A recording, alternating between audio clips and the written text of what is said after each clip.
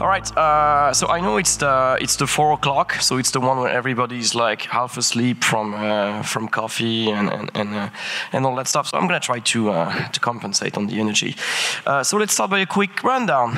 Do we like third parties in this room? Do we like stuff like Boost or Catch? Yeah, we do. Okay, nice. I even hear some cool. So this is gonna come back in this talk, as you might guess.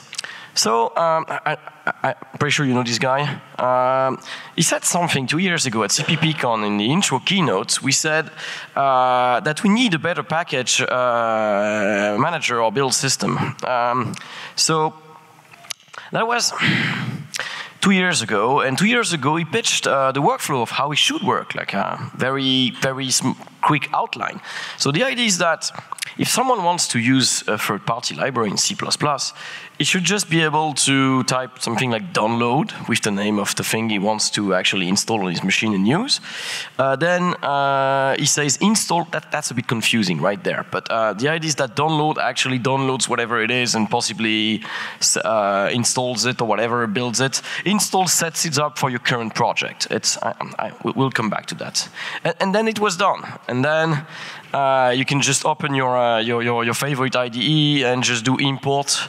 Yeah, this was 2017. We still thought that module was going to be like just next day. So I mean, I can't blame him from the optimism. That's cool.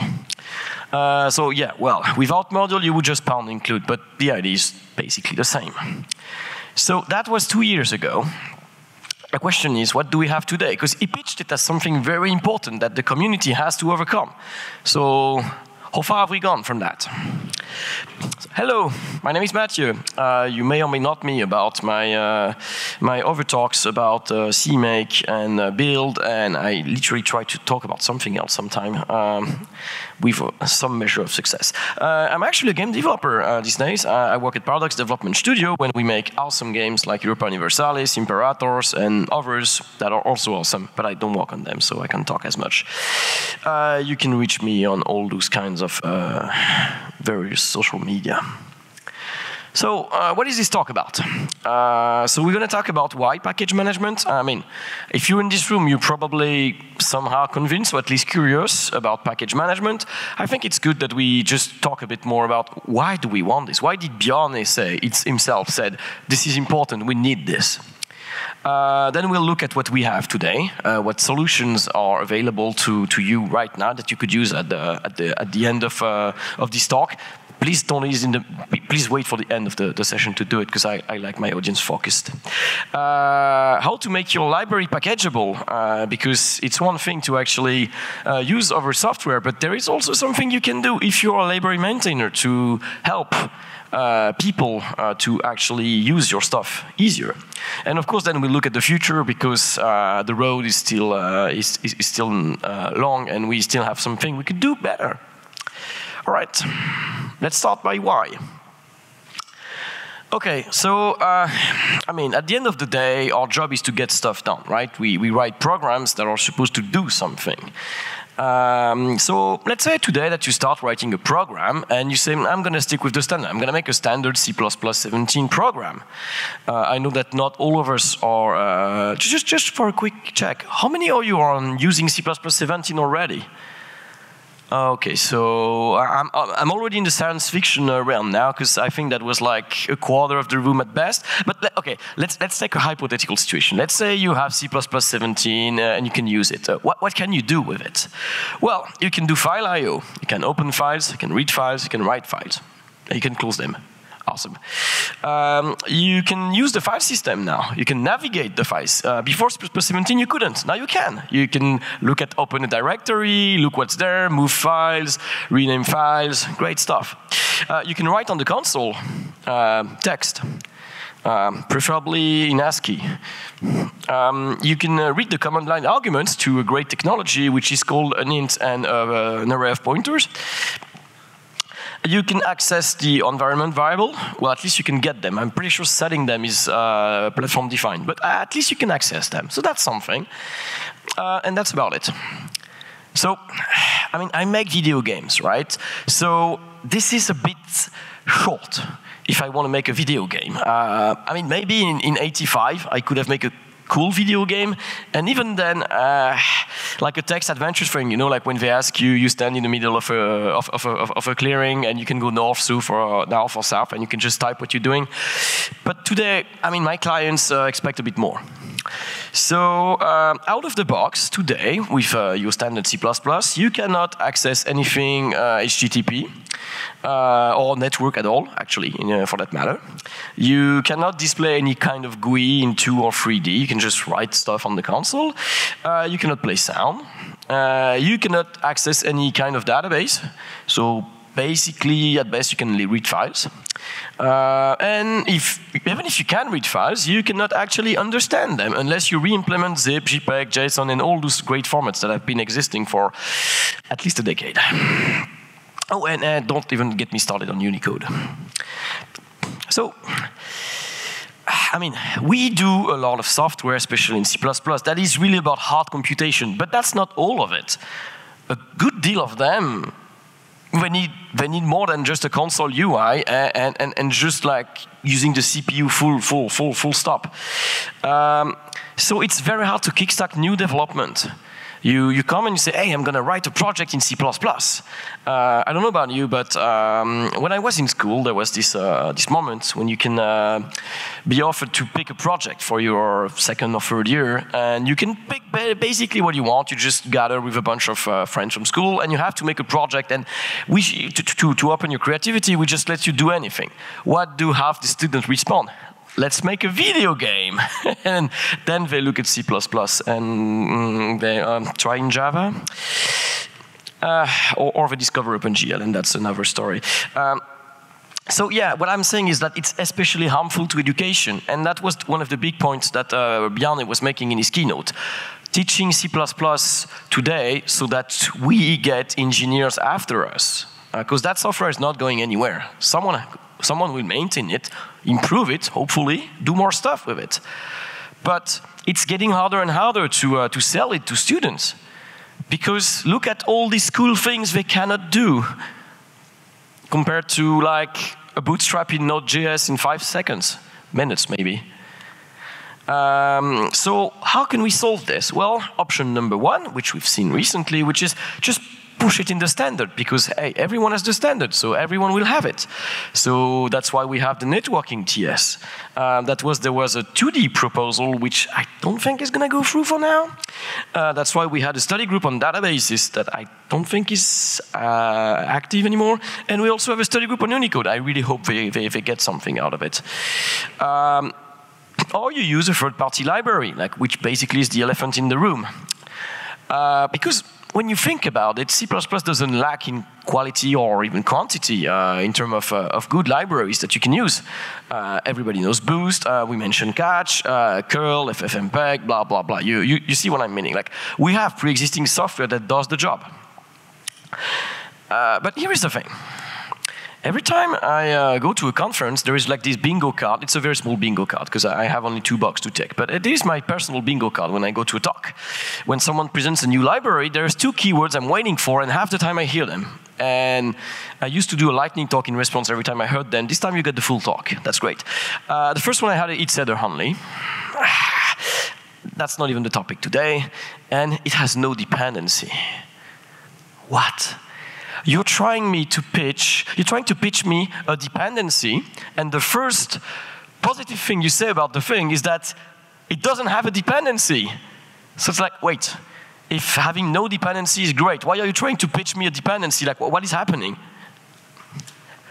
So, why are we doing this? I thought pretty hard. Why are we doing this? Well, option A, we don't trust code made by others while we implicitly ask them to trust the one we write. Option B, we are afraid of package management, and we think that we actually having to deal with that will drive users away. I think A deserves a great talk, but this is not the topic today, so I'm sorry about this. I will only have the time to answer the second one. But I'm glad to have your opinion on the first one. So, using external libraries in C++ historically has not been great, right? it's quickly painful. We have different operating systems. Don't even get me started on dependencies of dependencies. When you start having a graph, it's like all the fun. And then you have to figure out, okay, let's say I use a good deal of third-party libraries. How do I redistribute everything to make sure that my client, when he runs my banner, he does not get a pop-up saying it's missing half the symbols, because that's not fun. Also, what happens if my client also has those libraries? Not fun stuff. So the idea of package management is basically what we try to teach since, I don't know, forever probably. The idea that you should leverage on the code made by others, right? Like we like the STL and we did not write it. We're just happy it's there because it makes us go faster. And that's the same thing for everything that is not the STL, but is also good quality. Of course, we want that to work regardless of the platform or the environment, which is when the first problem starts showing up. And also, the second thing, we want a low cost. Because if it looks so hard to use a third-party library, we're just going to say, forget it, I rewrite it. I mean, I've seen it. I'm pretty sure I'm not the only one. No, I see a bunch of people agreeing. Okay. Yeah, don't reinvent the wheel. That's what we tell people. Don't reinvent the wheel. But if you don't want them to reinvent the wheel, make the wheel cheap to use.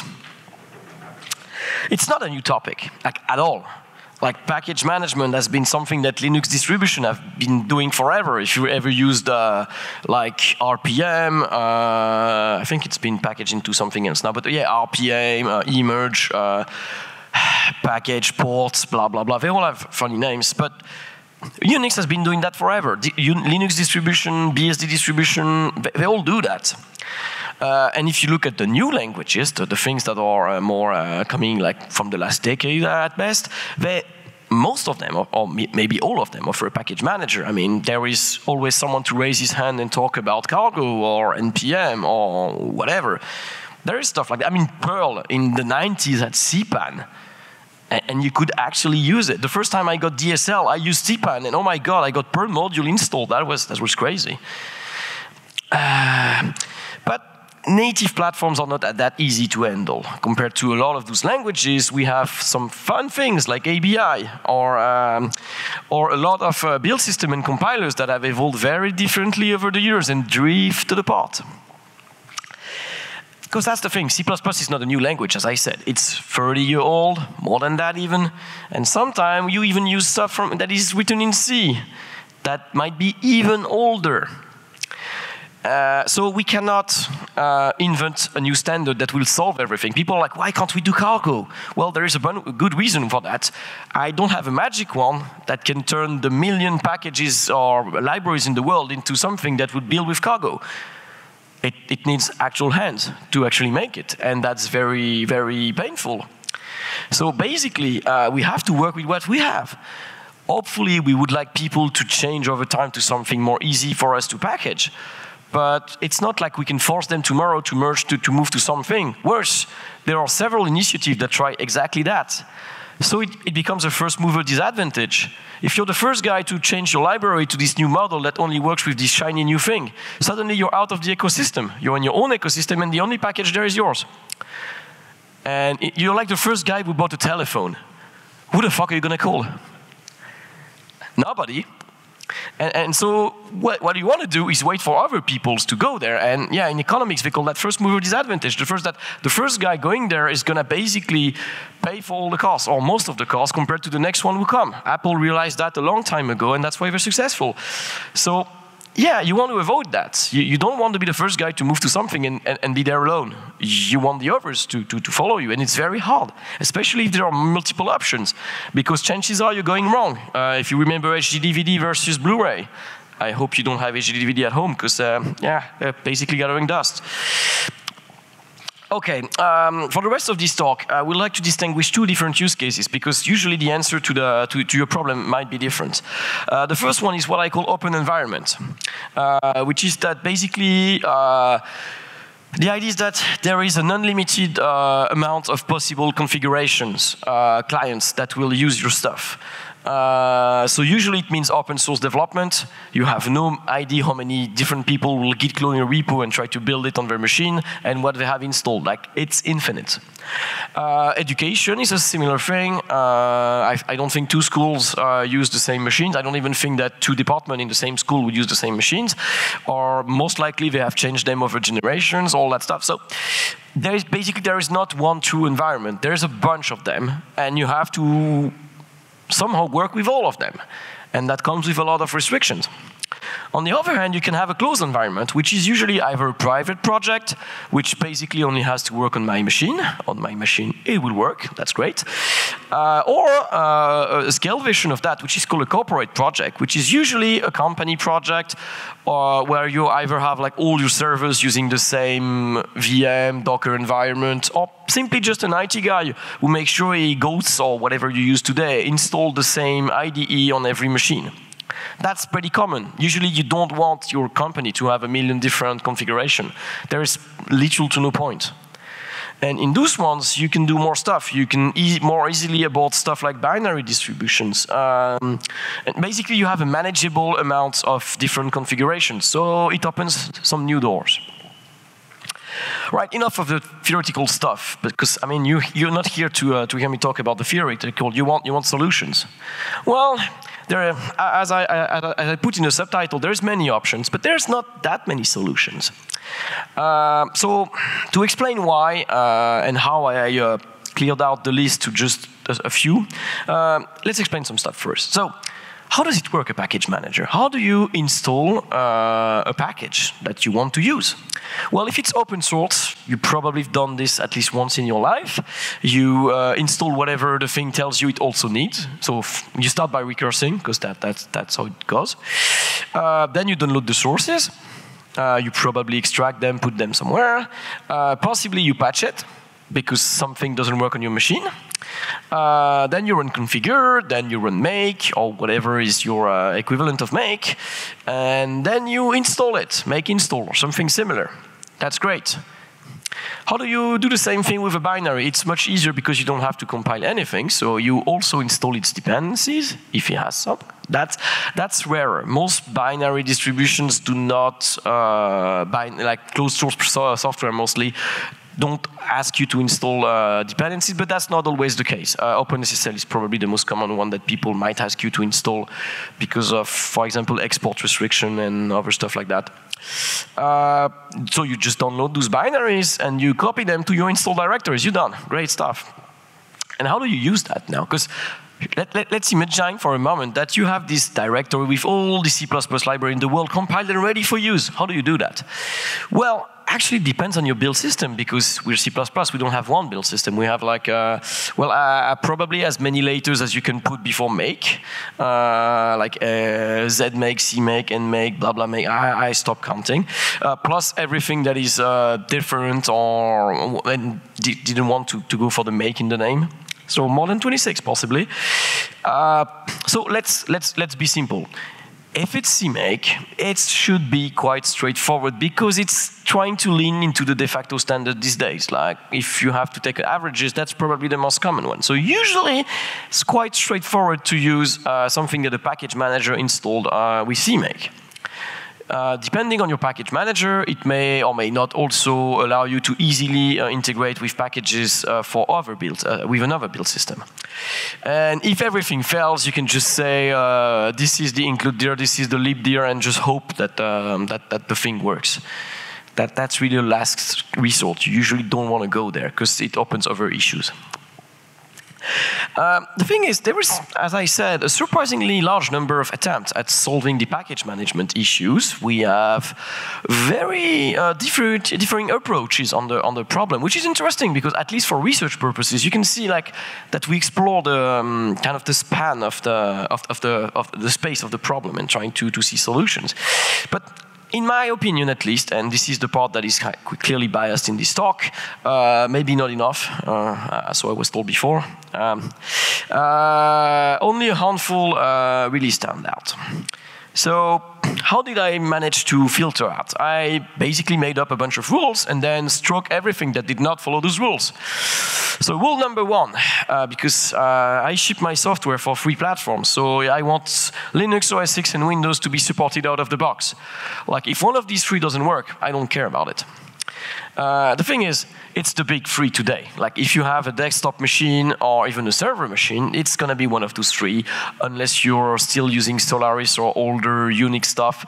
But even then, from Linux and OS X, it's usually not too much of a stretch to go to a similar platform.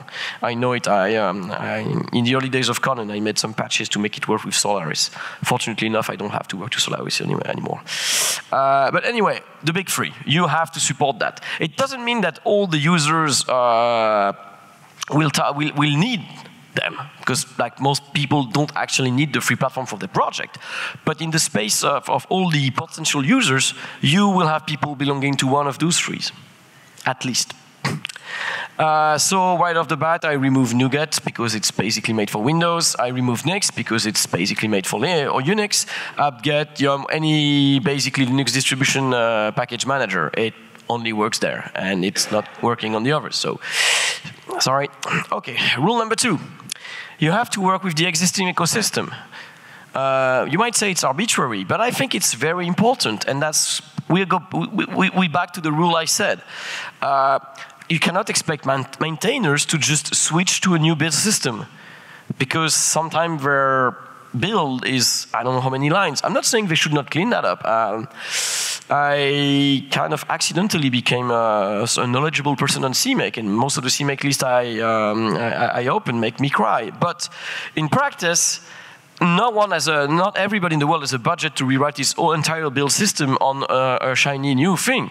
Especially if it's new, especially if there are different options, and again, if he doesn't know which one is going to stand out in the end. Because if he picks the wrong one, he's going to have to do it again.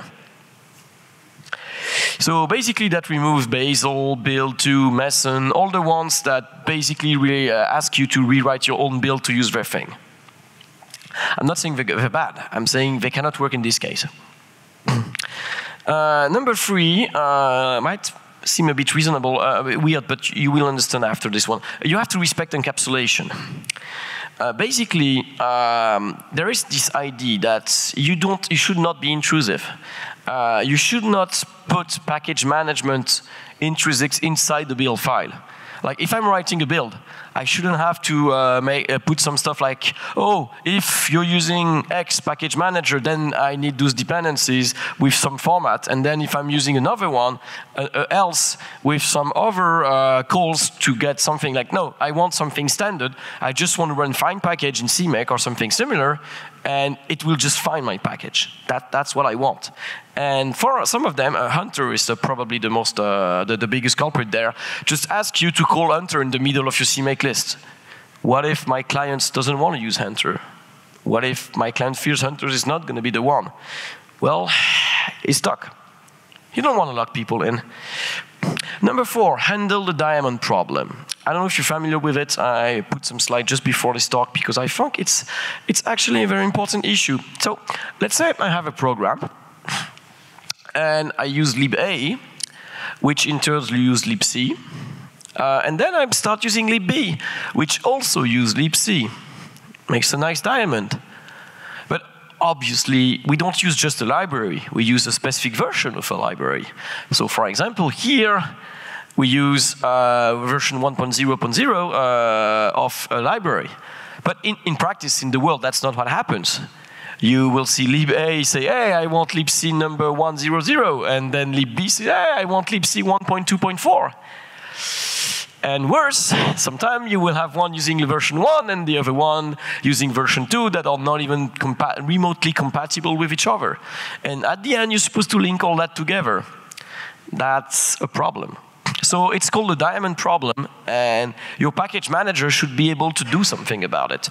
Either by forbidding it by construction, some of them do that, or by having a way to report to the user there is a package conflict, tell me how to resolve it, or maybe it's unresolvable, but let's stop immediately there.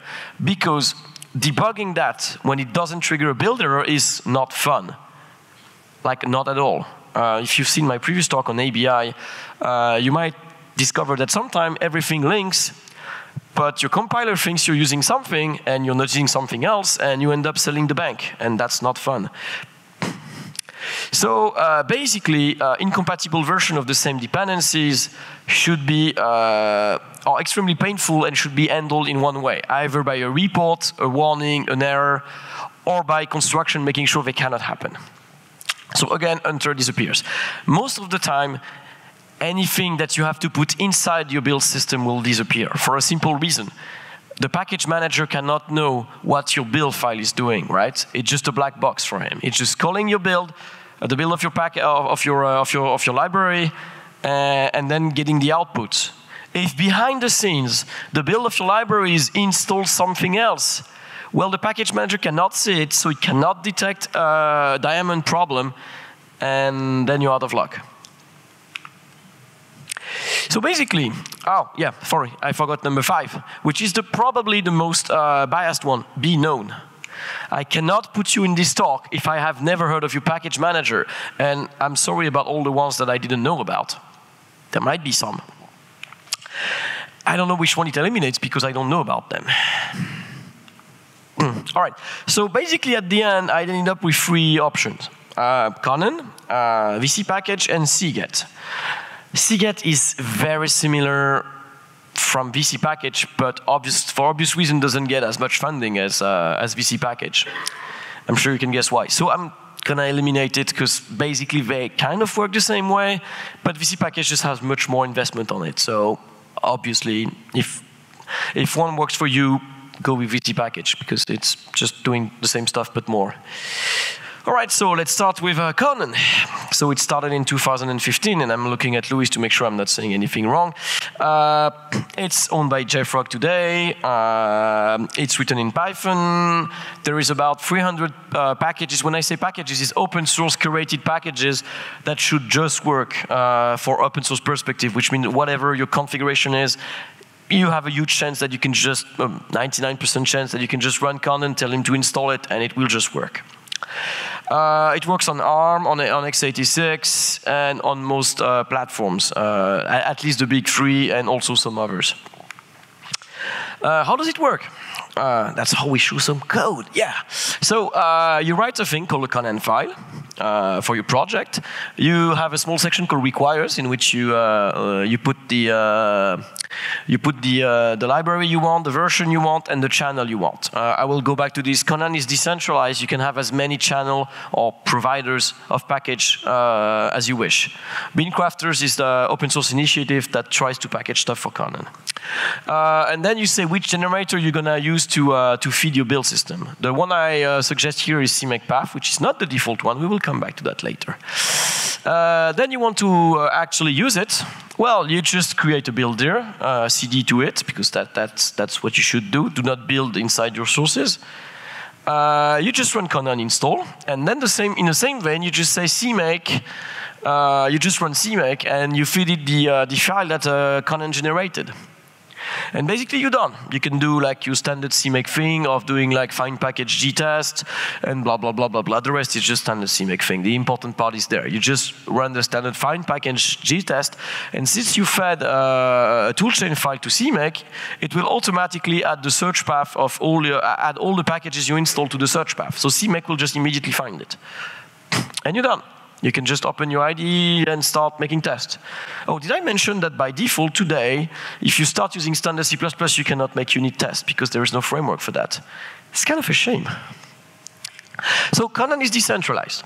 As we've seen, you can have as many remote channels as you want. If you ever use like Ubuntu, for example, you probably know this idea, right? You can set up some different sources, and then you can say which repo do you want to pull stuff from.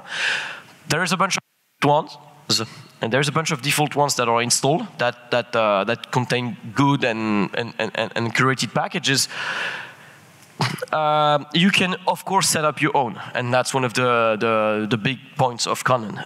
Like if you're a company and you want only your internal stuff because, I mean, maybe your legal or IT is very worried about downloading packages from the outside world, you can just set up your own repo and have internal company packages, including stuff that you don't want to publish, but still you want all your users to use, internal libraries, for example. Yeah, I just ripped off that stuff from the pages. But basically, the idea is that you have a Conan client. It comes up with a simple server written in Python called Conan server that does the job. If you want more stuff, I'm pretty sure Luis is happy to sell you some, like Artifactory or Bintray. I'm not gonna push for that today.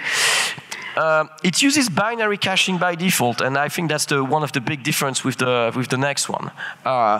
By default, if it can somehow prove that what already built with your system is compatible with your system, if it has a pre-build that is compatible with your system, it will just download it. If you ever try to use something heavy, it's a lifesaver, because again, especially if you have a huge company and everyone in this build needs the same package, you can just download the binary every time.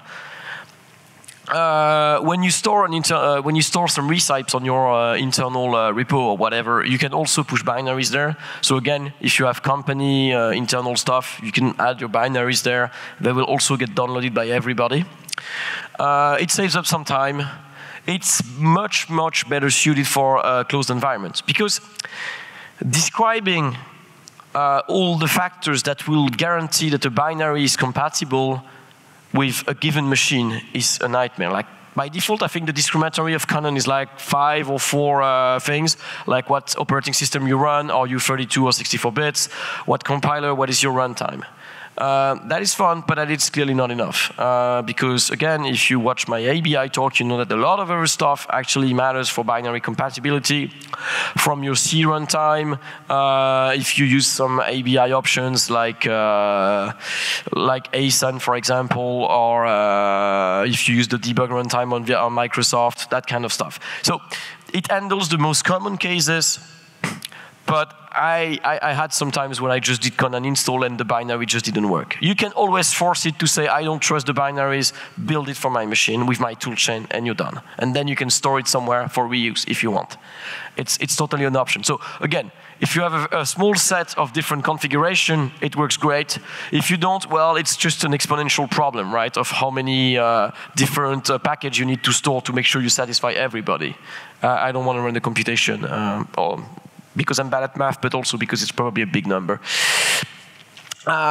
We used a CMake generator that is not the default one, because the default one, I don't like it, because it's intrusive. It asks you to include especially explicitly some Conan files and then run some Conan commands inside your CMake list, which basically means makes your thing unusable with another package manager. With the CMake PAFA approach, you don't have to commit. You can always switch to something else, the HDDVD thing. The curated package repo is growing slowly. 300 packages might seem impressive, but it's actually not growing that fast. The common one has been done, but now it's kind of lacking a bit in pace. Also, it allows multiple versions of the same library to be stored on a remote, and you can pick which one you want. As you've seen when we described the requires. I said I want GTS 1.8.1. I could have said another thing. Which means it has something. It can detect the diamond problem using Semver and stuff like that, and tell you that something in your dependency graph will probably cause an issue. And they offer some options to resolve them, but it doesn't guarantee by construction that it can only be one version of a package. So, for example, it will not force people to upgrade. When you describe which package you want, you fix a version. And the people, your package you use, will also fix a version, which can end up in a problem when you need someone to move to be able to also upgrade. And that, as there are talks about that topic, I think Facebook or Twitter ran into the problem. They have the full decentralized model, and the issue it usually brings is that at some point everybody gets stuck by one package that they have to use the old version to stay compatible with the full dependency tree, and that guy doesn't want to upgrade because it has other stuff to do. And basically everybody is stuck.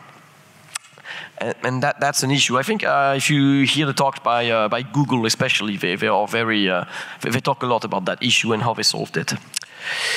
The multi-target generator was still experimental when I written this talk. I think I read something about not being experimental anymore. The idea of the multi-target is that it supports the switching between debug and release. It's mostly a Windows thing, But if you use Visual Studio, you know you know that you need to build all your third parties twice usually when you switch from debug to release because it doesn't use the same runtime. By default, Conan doesn't do that. They have an experimental generator, which I'm told is getting better. I haven't tried it yet. Let's go to the second one. Visual Studio VC package, my bad. Started 3 years ago now. Yeah, it's 2019. It's maintained by Microsoft. It's written in C++ and in CMake. Yeah, it's written in CMake. But there are around 800 packages. And if you look at the number I was given for Conan, which has technically a 1-year head start, they're already more than double, almost triple now. It supports ARM, x86, Windows, Linux, OS X, the big three. I think there are some ventures for BSD, but I'm not sure they're actually officially supported now. How does it work? Well, you will find it very similar, except you don't specify your requirements as a file. You just run commands that will install whatever you need locally, and then you require it in your CMake list. Which means that basically, if you want people to use if you want to make a package, if you want to make a simple thing, you have to have a pre-built script that just runs VC package install with all the packages you need installed on the machine. So you run VC package install. It just, as Conan, will store all the build package in a local cache. You can configure as many local cache as you want, usually 1 per user. That's the recommended thing. You can do 1 per project if you prefer. Then you run CMake, same thing, you feed it a toolchain file. And then you will see that this is exactly the same slide as the one for Conan, except the title. It's not that I'm lazy, it's that the idea is that it works exactly the same. It just fixes up CMake to tell him, hey, look there if you want G-test. And everything should just work. Contrary to Conan, it's extremely centralized. The repository of all the package is basically one Git repository. It's one Git repo. You do git clone, you have VC package and all the recipes. What does it mean? It means that if you want to update one recipe, well, you can't. What you can do is git pull or git checkout up until the revision that has your update. And you also get whatever has changed in the meantime. Which might mean that when you want to upgrade one thing, you will also get whatever else has been updated as a ref target for a new package. Which, depending on your company, might be an issue. Like, for example, say you want the new version of Boost and you know that the latest head of the VC package repo has the latest version of Boost. Well, you do git pull, and possibly a lot of your other recipes will also have been pushed to another version. I know that it usually scares people, but there is a very good reason they do that. I'll come back to it later. It's very fast growing, as we've seen. They're packaging more and more. Actually, I know from having talked to the author before I made this talk, that the main goal of VC package is to have as many packages possible. Like, they only patch VC package when they find either a bug or something that cannot be packaged today. Basically, they package it as the need comes to package stuff. The main goal is to package everything. Or the author will tell you, I'm packaging the world. That's their goal. It leads to high quality curation. Because one of the big things is that since it's a Git repo, there is only one possible snapshot of the world at one stage, right? Of all the possible dependencies and versions in the world. It's just a linear tree. It's not a combination of all the possible versions. For every Git commit, every package has one version and one only. Which means at every commit, they can just spin up some cloud services or whatever and make sure that everything works together and builds. So whatever the commit you check out, unless there is like a bug introduced by that commit, obviously, but every release you check out, you will get 100% almost guarantee that everything works. And more than that, everything works together by design. And of course, since it was firstly made for Visual Studio, it by default will build debug and release. Always, and always handles that. So, which means you can always make sure that the switch in CMake works for you, in Visual Studio works. It comes with some drawbacks compared to Conan. Doesn't have any kind of binary caching because of the exponential problem and the fact that they want to work with everything. They just said we cannot host binary packages for the world. It's never going to work. And they don't want to have like 98% of the case covered. They want 100. So the idea is like, nope. You're going to have to build it at least once. Then there is a local cache for your computer. But that's about it. I think they are studying solutions to actually allow you to share that cache with other users locally or whatever, but it's still not the main goal. The main goal is you tap VCPKG install, it builds what it has to build, and it just works. Also, the difference is that the workflow is quite different between like a user of multiple packages and a maintainer that wants to package his library.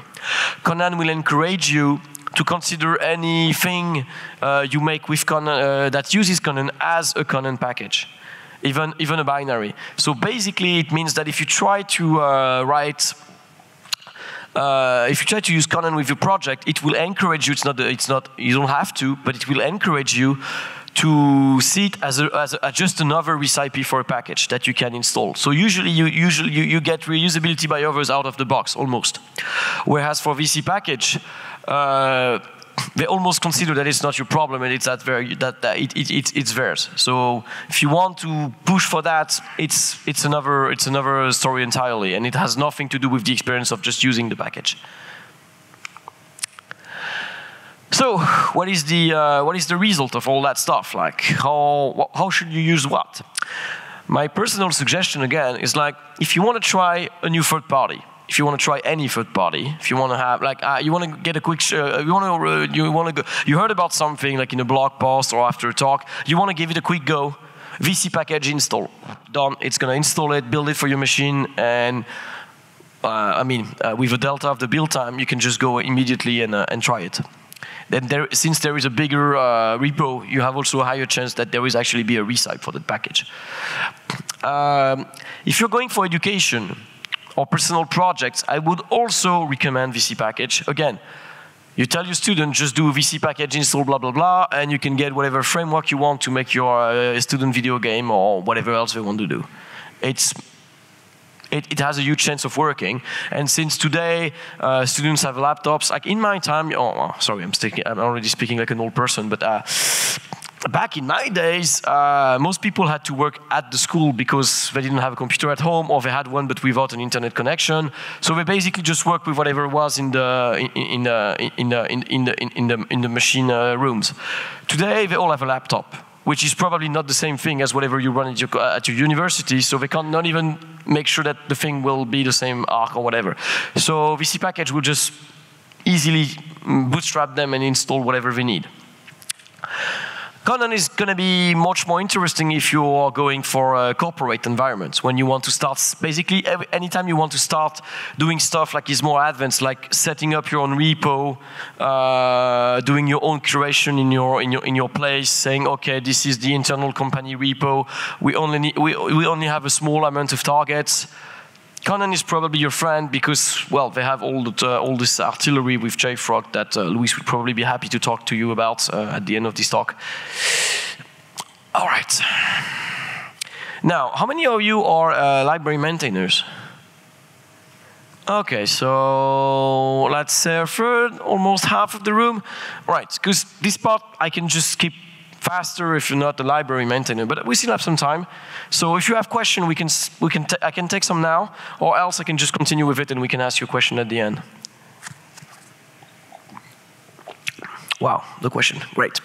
Well, let's continue then. So how do you make your library packageable? Well, that's easy, keep it simple. The simpler you build is, the simpler it is to package. Simple as that. That's a lot of simple. All right, so don't be creative. Like, if you can avoid it, just don't be creative. And when I say don't be creative, I'm not even saying don't try something fancy inside CMake. I'm going much more bare bone. I'm saying use CMake. Because here is the thing. Anyone who maintains packages for Conan or VCPKG or whatever, he has to know CMake because that's the most common, so he had to, at some point, learn it to make recipes. So he knows CMake. He might not know your very, very fancy, nice, and new beta version of a build system. Also, it will have to assume that that build system is not installed on the client machine when it tries to build your package, so it will also become a build dependency. Basically, if building your package will first mean building whatever build system you need for your package. So out of the box, it's already two things it needs to package just to package your thing, plus learning whatever your build system is and how it has to make it work with package management. Second thing, expect your users to be working on Windows, Linux, and OS X, unless you're doing something very specific that makes no sense on another platform, and then be very specific about it and basically say, I will never have users on those platforms. Assume that there will be people from the free. So try to stick with the standard, or failing that, just use whatever wrapper that will provide you standard access to all that. It's much more simpler for everybody. It's fine if you install your CMake or inside your code, you have toggles like, okay, this piece of code is for Windows, this piece of code is for Linux. Like, it's okay to say, okay, if Windows, just use this WinAPI thing. If POSIX, just do a syscall. It's not an issue. The problem is more when you start expecting people to have stuff that are from that system. For example, a lot of build systems expect you to have stuff like grep or find or a lot of Unix command line tools that are not installed on Windows. And please, just for me, repeat after me. No, maybe not, but MinGW and Cygwin are not Windows support. And this is a hill I'm willing to die on. Like, this is not Windows. This is an emulation of Linux on Windows. This is not Windows. This is not a native Windows build. Please don't ask me to install MinGW and Cygwin every time I need to build your package. Should you use assembly? Well, if you can avoid it, no. Please don't. Because that's the thing. Even if all your CPUs are, well, first of all, it brings a problem of portability between ARM and x86, but even if all your CPUs are 866, assembly is actually less portable than C++. For two reasons. Well, first of all, because no two platforms use the same default assembler with the same syntax. So on Linux, you expect it to have something that GAS can understand. On Windows, you use something that MASM is supposed to understand. On OS X, I have no idea. I don't think they even have a default. I looked it up on the internet, and the answer is just like, oh yeah, you just use this package manager to install a YASM or whatever. So yeah, just avoid it. Also, even if you could, because some people try to be smart and say, hey, I will use YASM or NASM, because technically it's a portable assembler. Except it's not, because the calling convention, it's not the same between the two systems. So even if you made one assembly file, you couldn't have linkage with C or C++ because you would still need to if-def Windows and read the variables from different registers. So yeah, I mean, there are some very specific use cases when you need assembly because your compiler just cannot use whatever fancy instruction of 8 consonants that Intel added. I can understand that, but it's very edge case. And yeah, I would recommend just have one assembler source per target, which means architecture and OS. You can try to put everything in one file, but that's not going to help. So build dependencies. If you can avoid them, that's also great. When I say build dependencies, it means any binary that people need to install to build your stuff, just to be able to use it. Code generators, again, assemblers, any kind of exotic build system. Because again, it brings a lot of new problems for the package maintainer. The first thing he has to think is, oh, okay, so you need to run this on the compiling machine, so the toolchain is actually not the same one, possibly. Like, for example, let's say you're cross-compiling, which is something people do. Well, all the code generators, assemblers, build systems, they have to be built for the host machine. But then you need to use them to build for a target machine. And I mean, if you ever went to a talk about cross-compiling, it's very fun. It's also very, very painful. So yeah, if you can avoid it, please avoid it. Don't hide your dependencies. package managers are really trying hard to solve the diamond problem. They cannot solve it if you hide dependencies from them. So something I've seen a lot in build files, it's like, oh, try to find something. If it isn't there, well, I guess I can just run a bunch of commands to get the source and then build it and then link to it. And then I just linked everything with OpenSSL and I didn't tell anybody. And then my user also uses OpenSSL, but another version, like 1.1 instead of 1.0. And then nothing works. And it's not fun. So yeah, there is a good solution for that in CMake, which is the required tag in here in find package that just stops the configure step if something is missing. And that's basically the rule of thumb. You can try to check if everything you need is there as much as you want, but if something is missing and you can't build because of that, don't try to fix it. Because you're basically gonna hide something from the package manager, and then it will have to work around your workaround, and that is not fun. Also, if you can, please don't disable a feature and continue, because that leads to feature toggles, and feature toggles are not fun for package managers, because if I'm packaging, let's say, OpenSSL. Do you know how many build options you can pass to OpenSSL and how many different things it will or will not build depending on what I put? I don't know either. I just expected someone know and would make a very terrible face because it's probably more than 20. How much? 20 to 30.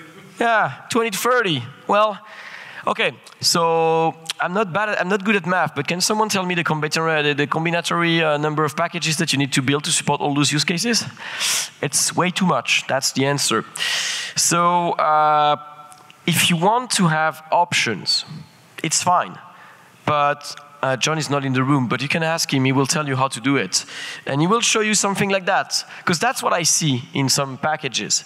You have your lib, and you need OpenSSL. You have an optional part of your lib that deals with SSL, like because maybe you have some crypto features. And you have an optional part of your system that is using SQLite, because maybe you can optionally store stuff in the database. A lot of people do, hey, do I have OpenSSL? Yes, then I will build the OpenSSL plugin and link it in my binary. And same thing with SQLite. Guess what happens if two people have different configuration? That basically means two versions of the library. More fun. Guess what happens if the build server happened to have OpenSSL installed somewhere, but it's technically not a dependency you declared. It just happened that CMake found it and considered that then it was okay. That is not fun. So what you should do instead looks more like that, which is you have your library and then you build something on top that require both. Basically hard dependencies, not optional dependencies. I forgot something in a previous slide.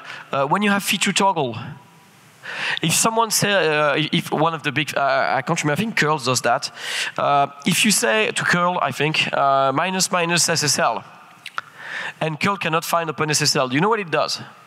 It doesn't fail. It continues without SSL, which is awesome, because if you make an error in your RIS-IP as a manager, or as someone who just makes a build file, well, you think everything went great, because it's still built, except actually it did not. Well, it did, but not with what you thought. So, again, you can make a feature test, but if something you need isn't there, and explicitly you were told to use it, say, I cannot, stop. Don't say, well, I guess you don't really want it, and then continue silently. That is just bad. ABI, again, I made a whole talk about ABI. Every library you build for a package manager has to be ABI compatible with whatever else is going to be built in this huge graph of dependencies. I'm saying huge graph because I hope that you will also at some point have a lot of dependencies, because you will reuse a lot of wheels and codes, and that's awesome. But the idea is, anything you package manager build, it has to ensure that it can be compatible with the toolchain you use. And what do people do a lot in their CMake list when they find something that they don't like? Well, they change it. Do you know how many libraries? I will stop with the quiz because I don't even have the numbers to make sure you're right, but you're probably right. A lot of libraries love to say, hey, I'm on Windows. I will silently replace the runtime flags from the static one from the dynamic one because I like it. And the package manager is like, no, I told you to build with the dynamic runtime. Why are you putting the other one? That's not going to work. That's not going to work because you're literally lying. We're telling you to build with something. You say, yeah, but I don't like it. I'm just going to build something else instead. A lot of people like, when they detect Clang, to automatically switch to libc++. Well, no, maybe the user won't libstud C++ because that's still the default on Linux. And they don't want to ship the standard library with it. They just want to use Clang as a compiler. That's perfectly normal. Don't say, and I'm saying that I had to patch it on VCPKG itself, because the RESIP take care of that. But the build of VCPKG itself, which is C++, did not. Irony, right? So I have a small guide if you want some help. You can probably change warning flags, optimization flags, debug flags, standard flags. That's the one that surprised me the most. You can change standard flags. It's going to be fine. Your compiler writer will go to great lengths to make sure that you are still binary compatible with someone who uses another version of the standard. I mean, unless you force C++17, use it when the rest of the people are using C++ for free, because then they're not going to be able to pass your headers. But if it's just internal, it's fine. Just don't try to put a higher standard than what you're required to do in your public headers. That's not going to work. On the other hand, anything that starts with -m is bad news, because it's architecture flag, and it means, yeah, let's change the architecture I'm targeting. Why not? One of the big ones is, of course, optimizing for a specific CPU. Why not? It's going to be a problem if someone redistributes that and the target CPU is not the same. Oops. I'm not even talking about doing M32 or M64, but I've seen it. It's not fun. At least it doesn't link. Runtime flag, I told it, like -stdlib, /mt, /md. Nope, nope, nope, nope. Don't change that. Sanitizer flag. ASUN is not binary. It's not always binary compatible with other things. So if you want ASUN, well, just ask for a toolchain with ASUN. Some defines can actually break it too. I haven't seen that a lot, but I have seen it. People say, no, I hate iterator debugging. I will just disable it from my library. Well, no, don't do that. Because maybe the guy who is building a whole project needs iterator debugging.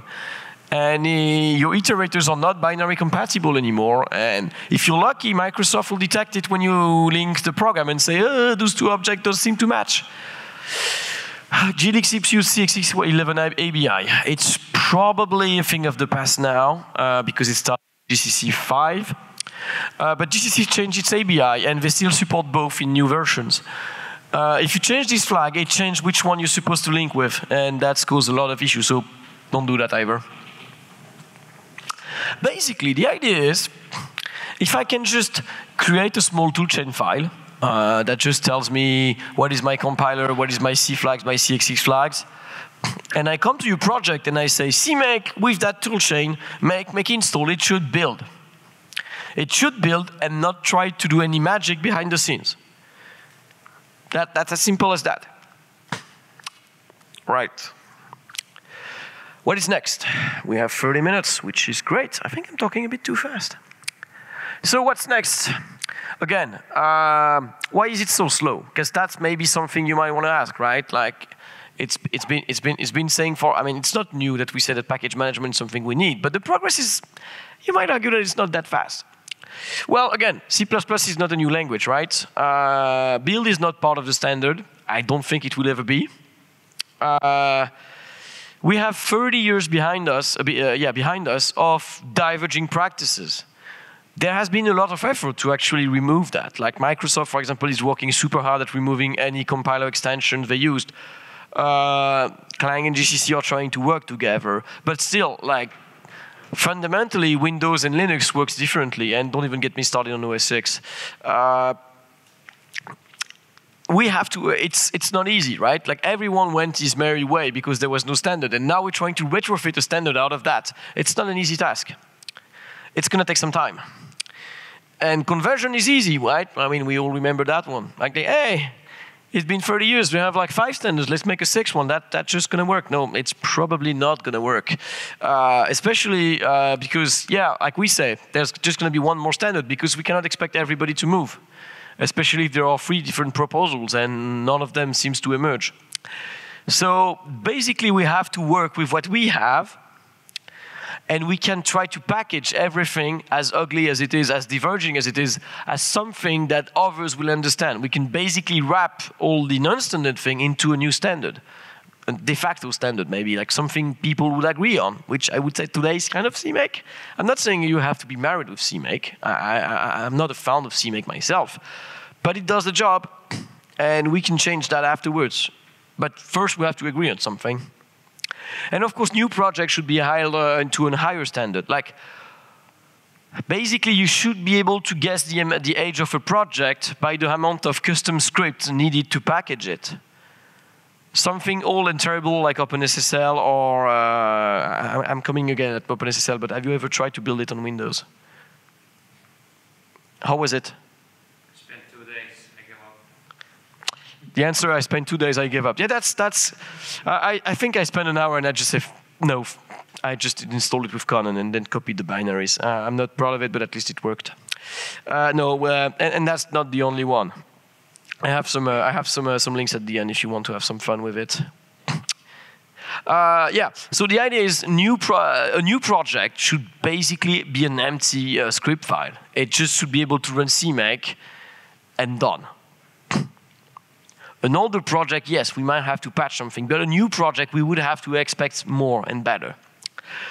CMake is not the best, sure, but if you try to go solo today with your own super fancy build system that solves everything, well, you just created one of those 15 standards we saw in the picture.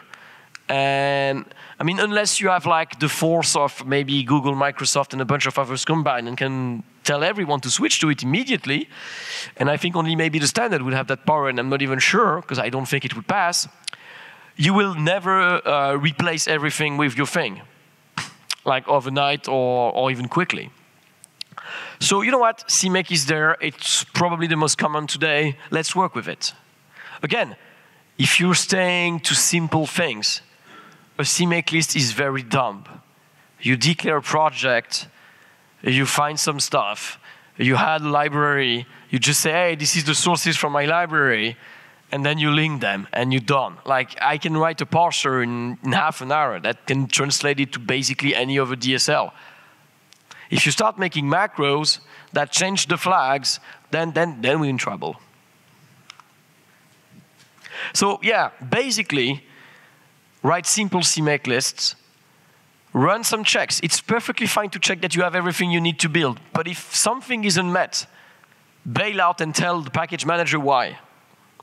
Well, mostly the package maintainer, because the package manager is just a binary. He will not be able to understand. But the package maintainer will. He will see a messaging, hey, I don't have this. And then he will see what he can do. Don't try to fix the problem yourself, because you're just hiding a problem. One thing that I think is not discussed enough is toolchain files. I think it almost needs a talk by itself, but the idea is, today, what I observe a lot is that inside the CMake file, we try to detect what is the operating system, and then we set everything we expect for a project. So like optimization flag, a bunch of defines, and you should do that the other way around. You should have a bunch of toolchain files. This is how I build for Windows. This is how I build for Linux. And then you feed that to CMake, and your CMake list is super clean.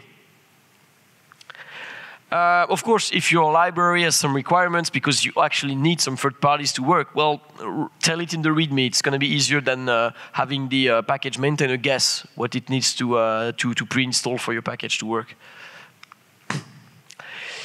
What is to come? Well, obviously, more standard. Again, not maybe literal C++ ISO standard, but like industry standards. Like, for example, if we had a simple way of describing the requirement, like a simple text file that just say, I want this, that, and that, well, then package manager wouldn't even have, maintainers wouldn't even have to parse your CMake list or your README to know what they need to install. They could just mechanically parse that file, install what you say you need, and then run. And packaging is basically automatic at this point. There is no need for a RIS IP anymore. The next thing is to produce a package manifest upon install, a standard one. Because the problem is today, we rely on CMake finders. That's okay-ish. But first of all, not all projects in the world have a CMake finder. So you need to generate one. Today, the solution is to generate one for CMake. What would be nice, I would like to see one day, is some kind of manifest that says, hey, this is the library I installed. This is the flag I built it with. This is the dependency I use, blah, blah, blah, blah, blah. And then, of course, a finder in CMake could be able to read that and use it. It's kind of package config, except it needs more because package config was clearly thought for C, and it breaks down when you start pushing for C++. But this is the same idea. It's some kind of standard manifest that makes more easier to just fit it to whatever build system people will use, because hopefully will not be stuck with CMake forever. And then it would come handy, because instead of having to convert the CMake file, the finder.cmake manually, they can just read that thing with a new build system of the future and use it. What we need to do basically is lower the cost of entry. Because as long as package management is complicated, people will still have this old reflex that I talked at the beginning, which is, you know what, not worth it, I will just rewrite it. Or I will just publish everything header only because I'm afraid that people will not be able to compile it. And then people will complain of the build times. Guess why? So yeah, lower the cost of entry. That's, I think, one of the big things we need to work on. We're getting there. VCPKG and Conan, as you see, have a simple workflow, kind of. You might still, like, if you don't know what you're doing, it might be a bit more complicated. The big thing, again, I haven't seen any installer or whatever, when you install a new compiler, be it the super fancy wizard of Visual Studio or the good old apt-to-get install GCC, none of them will actually generate a toolchain file from this that has sensible defaults. And when someone starts doing C++, they say, yeah, I read this thing about C++, it's awesome. How do I get started? And then he's being told he needs to understand what ABI means to generate a toolchain file. He's probably going to look at another language. You can also ask his teacher to provide one, but then again, maybe he doesn't have the same machine. So what would be awesome is that when you install your compiler today, it just auto-detects whatever you have and just say, hey, this is your default release, this is your default debug. You can just build it, it's going to be fine. Maybe if people then want to maintain it and change it, having some kind of nice wizard to just manage your profiles and say, yeah, I kind of want a version with Hassan, and just put whatever flag you need. Another thing we would like to have is, or at least is support from the build system. Like some kind of strict mode that I can just say to CMake, run in strict mode. Every time someone tries to install something out, just stop him. Every time I try to require something and it's optional, just make it required. Basically, stop immediately if you see a pattern that's going to be incompatible with package manager. One of the things I would love to say is block them from changing ABI flags. It's a very hard problem because ABI flags are not defined. It's just a bunch of strings, and it's very hard to know all of them. It's kind of not solved today. But yeah, basically report patterns in build file that are incompatible with package management so that people can just run some kind of sanitizer, like a static check on their build files and then fix them. Autofix would be even better, like Clang Tidy does, but let's start somewhere. So how can you help? Well, try a package manager. I'm pretty sure Louis is very happy, will be very happy to make you a demo just outside this room. I don't have anyone from VCPKG to make one. I can try with my laptop. The Wi-Fi is not that bad, so we can probably do something if you want to check out how it works.